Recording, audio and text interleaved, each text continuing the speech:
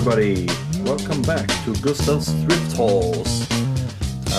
If you hear any like bangings in the background, it's because they are renovating my neighbor's house. So you might hear some bangs throughout this video. However, I will be showing you some good stuff I've been getting lately. I haven't done a video for a while because there hasn't been too many flea markets and good finds, but I will show you what I've got recently, and it's gonna be a mix of everything actually. A lot of odd stuff, but that holds quite good value. So here we go.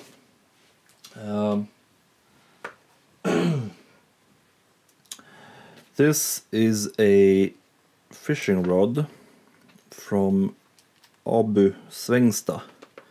It's a Swedish fishing roll made in the 60s, I think. And why I bought this is because I found one of these new in the box. When was it? Last autumn, and I sold that one for like $500 or $600. It was amazing. So I bought this one. This one isn't in as good as condition, but I bought it for the 25 crowns with an extra spool, so you can have like two different kind of lines, thickness. I see that the used ones on eBay go for like maybe $150, $200, so I hope I will get some that kind of money. I've cleaned it up a bit. There was a lot of goo and stuff. Looks pretty decent. It looks okay, you know. So that's that. Let's see what I can show you next. I got some old cassettes. Cassettes seems to be the new thing. This one is actually Iron Maiden's first album, I believe, Killers, and it was printed in Sweden. As you can see there, it says made in Sweden. So that's pretty cool. I hope it will bring a little bit of money. I paid like $2 for these 4 cassettes. It's Ozzy Osbourne, what does it say? Blizzard of Oz. And this is a tape for a video game called Maximum Carnage. And the artist is Green Jelly. It only has 2 tracks. They go for like $20 on eBay. This is Napalm Death, Utopia Banished. Some kind of gore or speed, no, not speed metal, but you know, like super fast grind metal. Yeah, so I hope I will get a little bit of money for that. This is a Swedish traditional, or like Nordic. Let's see if we can focus, please. Thank you. Hello. There you go. This is it's called 10 in Swedish.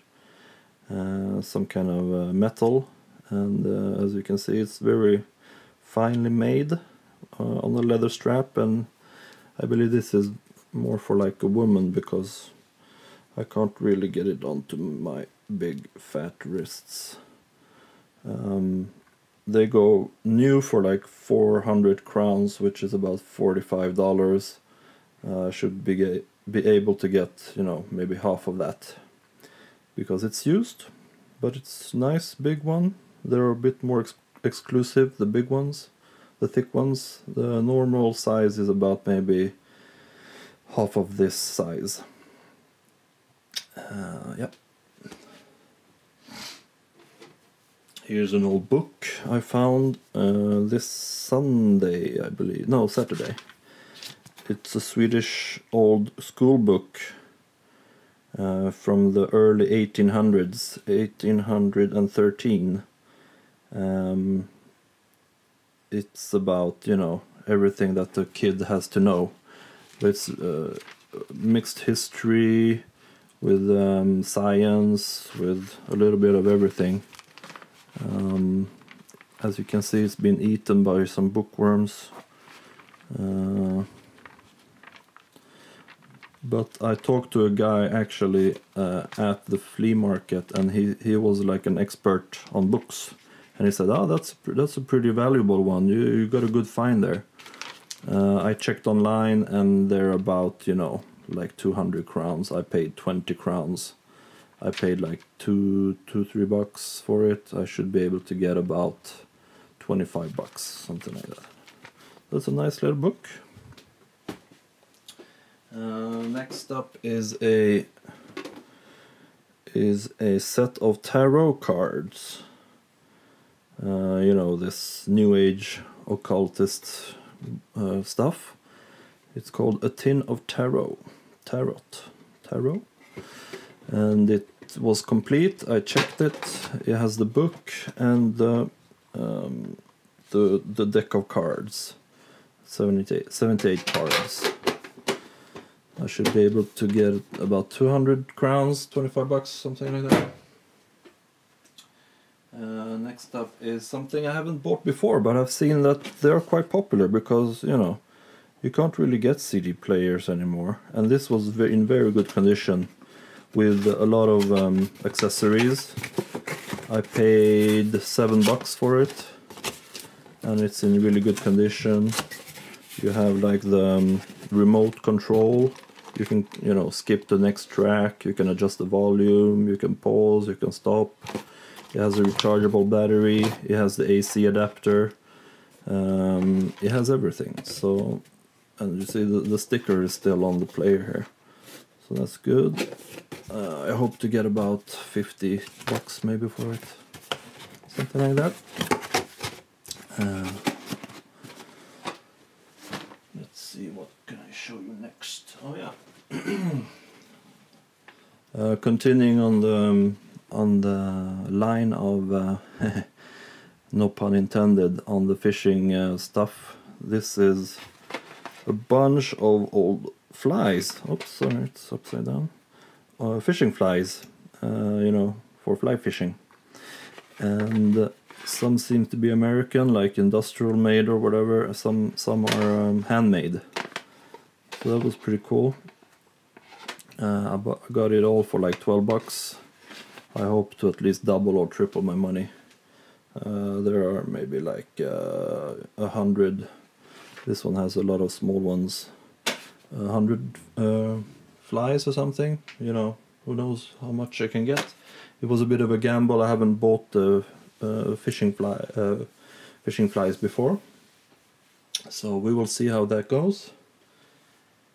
Here's a pair of, a bit dirty or dusty, of Bauch and Lomb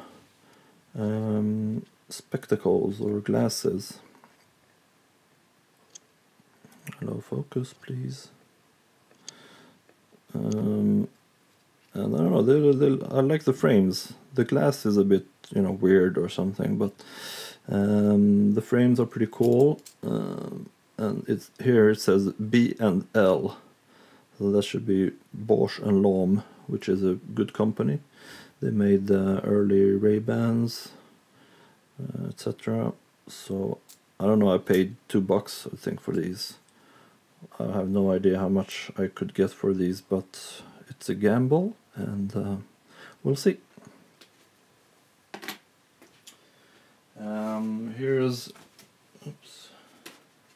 Here's like 2 Louis Vuitton boxes I got for 10 crowns each. People like these boxes because they're very well made, and it has, I don't know, maybe it was for like a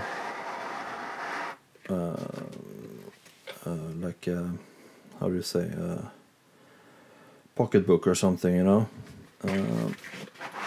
And it has a dust jacket inside.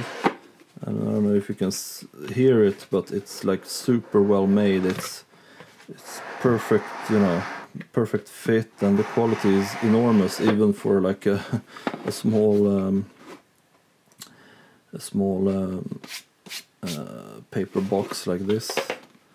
Very good quality. They go for like a couple of hundred crowns, you know, like 10 to 40 bucks maybe. Just the boxes. It's weird, I know. Then again, this one I bought from the guy who I bought the CD player from. And it's new in the box, Polaroid camera. And it also came with a double pack of film. I mean, the film is probably too old to use because the stamp on the side it says 96, April 96. So it's like, yeah, 20 years old now. So it probably doesn't work. But the camera, I've tested it, it works perfectly. I'm gonna ask $100 for it because that's what they go for, double that if you buy them new from Impossible Project. So this should be an easy flip. And also it had a little brochure.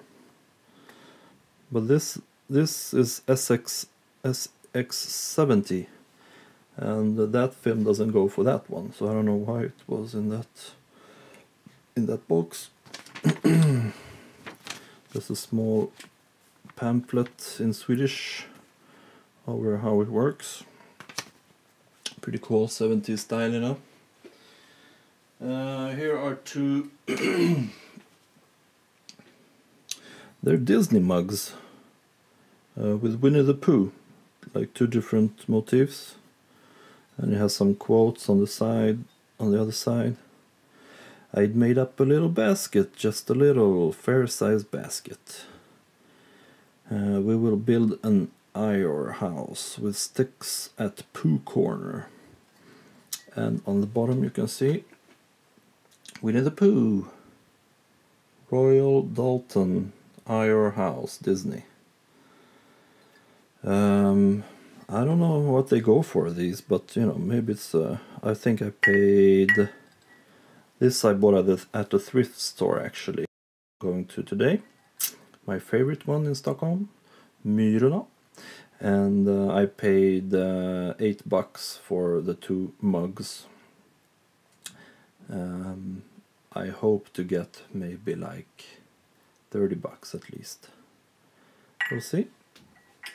I usually don't buy ceramics and you know, kitchenware and stuff, but Winnie the Pooh and Disney, why not?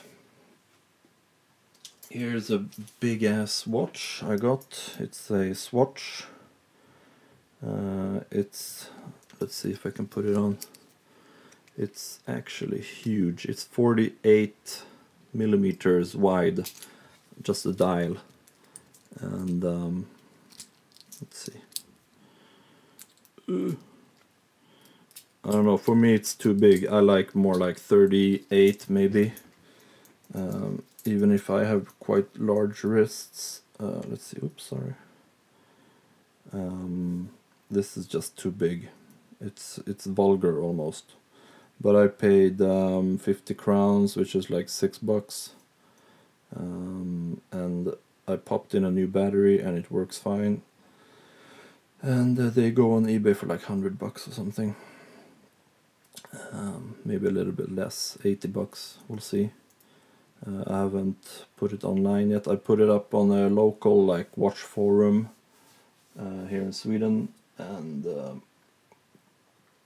it hasn't sold yet, so we'll see. Maybe people don't like it either because it's too big. It's too huge. Alright, let's speed it up a bit. By the same person I bought the Swatch watch, I bought this little old woman's or like grandma's pocket watch. And what I didn't know at first is that it's actually in 14 karat gold. If you open up the back here, let's see, there are some stamps. You probably can't see them on the video.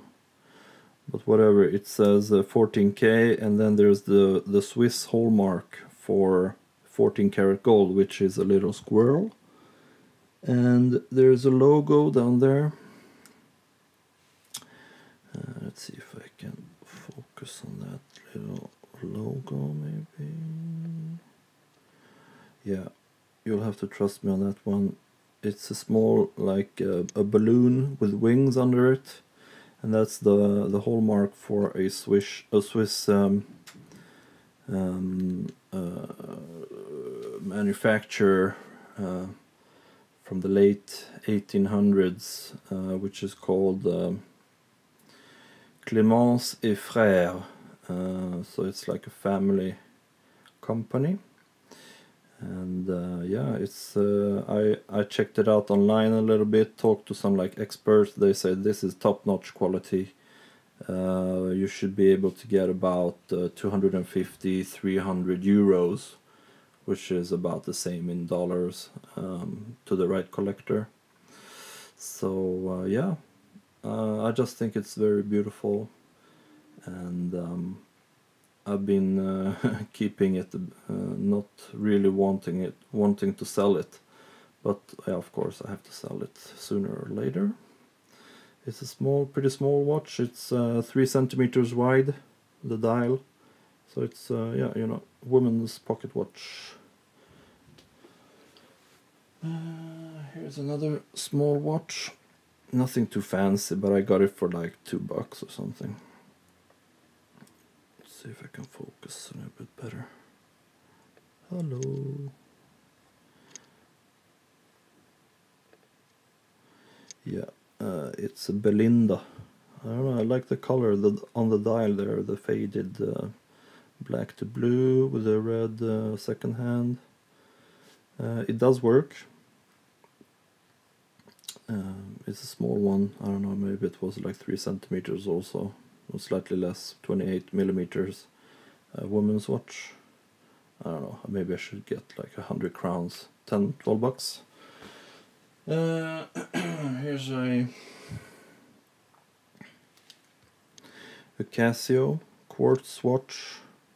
Nothing too fancy, but pretty cool looking, like 80s, 90s style. I haven't tried it out yet, but you know, has a nice leather strap. I don't think it's worth a lot, but I paid $2-3 bucks, and maybe it's worth 10 times that, 20-30 bucks, who knows. And here's another watch.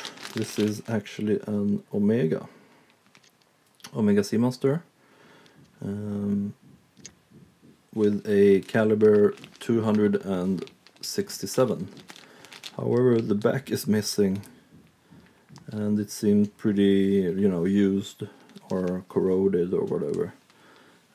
So what I was thinking is I might sell it for parts, because usually when you like part it up, you get more, because this looks terrible with a big crack in the glass here. So if I sell the dial separately, the hands separately, maybe the movement here, the casing, whatever, you get more. So I'm gonna butcher it up. Okay, so let's go to some more modern electronics stuff. Here's a Sega Game Gear that I got for 12 bucks. And here you can see the original price, which is 1200 crowns, with, you know, like 130 bucks. And this was in the early 90s, so it's worth a lot more, of course. I paid like 12 bucks, and it has 5 games, I think, yeah, 5 games. And also like a car adapter, you know, for where you have the cigarette lighter thing, so you can plug it in the car and play. So it's in the box also with manuals and everything, so that's pretty cool. I hope to get maybe like 500-600 crowns, maybe like 60-70 bucks. So here I got some Tetris Game Boy games. I got Golf, I've got Motocross Maniacs, I've got Blades of Steel hockey game, and a tennis. Pretty classic, basic Game Boy games. I should be able to get like 4 or 5 bucks each on these. I paid like $1.50 for this, plus this pouch where you put your Game Boy in here in the big compartment here, and you even have room for 2 games here and 2 games here. So that's a pretty sweet little pouch for your Game Boy. And here's the Game Boy itself. Classic old Game Boy. My friend had one when we were kids. I didn't. I loved playing his little Game Boy. He was half Japanese, so he got it. His dad got it for him, you know, for Christmas or something. In the what was it? Mid 80s something. So we played it till we were, you know, blue in the face. That was super fun. And actually, one of my favorite games is Tetris. It's really fun. I know it's quite boring, but it's still a good game. And also I really love the Super Mario Land. And what was the other one called? Yeah, there were some really good games on this. Simple but good. And also it came with like a battery pack power adapter, so you don't need batteries. If you're at home, you can just use this and play with it. So here's probably the best find I did this weekend, this past weekend. This is my first flea market Leica find. This isn't like one of the best Leicas, however, it had the really good, the Summicron 40 2.0 lens on it, and I paid 1,100 crowns, which is, let's say, $120, right? Just the lens you can get easily like $300-400 for just the lens. The body itself is it's so in okay condition, but as you can see, the viewfinder is cracked here. However, when you look through the viewfinder, you don't see the cracks in the window. It's completely not there, so it doesn't really obstruct the viewing. So just the body is like 150 dollars maybe, and the lens 300-400. So that's a pretty sweet deal. And that's strange, because that's a guy that usually sells at the flea market, and he knows a lot about cameras, because he always has pretty good cameras, you know, on his table there. So I don't really understand how he could sell it so cheaply. However, I don't care. I just bought it from him, and that's it. So I don't think I have anything more to show you right now. Thanks for watching. Remember to like and subscribe. If you have any questions, just post them in the comments, and I will try to answer them as soon as possible. Cheerio!